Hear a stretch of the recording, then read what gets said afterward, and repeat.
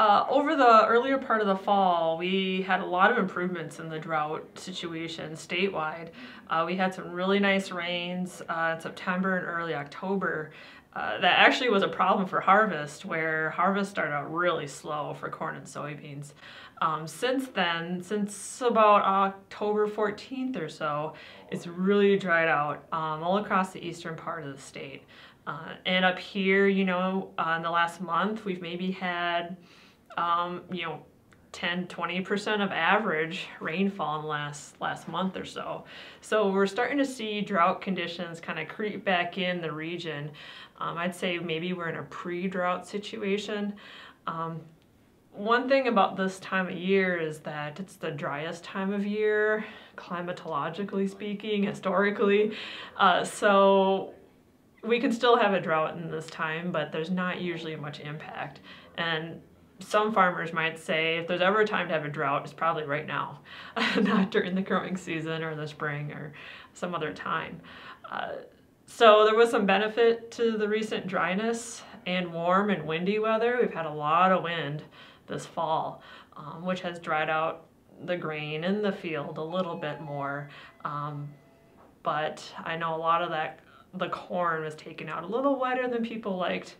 But you gotta take the opportunities as you can get them to harvest, and hopefully we can see some good timely rains in the spring. So one of the things now too is when we're so dry in the fall, we don't really carry over a lot of soil moisture to start the spring crop season. And so that's the concern right now, since our soils aren't frozen yet, that the moisture is evaporating away, and with the warm and windy weather that we've seen. So a couple things right now on the cropping side, there's not too much to worry about. The one crop that's maybe a concern is winter wheat. Statewide, I think over 40% of winter wheat was rated poor to very poor over the last few weeks, and that's a pretty high percentage. I think a lot of that is due to the dry conditions we've seen, and part of it was due to earlier during planting, where it was really kind of hit or miss with some of the rain we had. On the livestock or animal side, it's more of looking ahead. Looking ahead towards a colder than average winter, which is more likely at this point. I think we're going to see some increased need for feed to carry those cattle through those cold periods. Making sure that shelter is available, and anything that those producers need in a colder than usual winter. We haven't seen a really cold winter in a few years.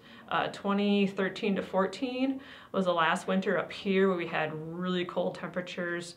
If folks might remember, we had very deep frost, 6–8 feet in many areas.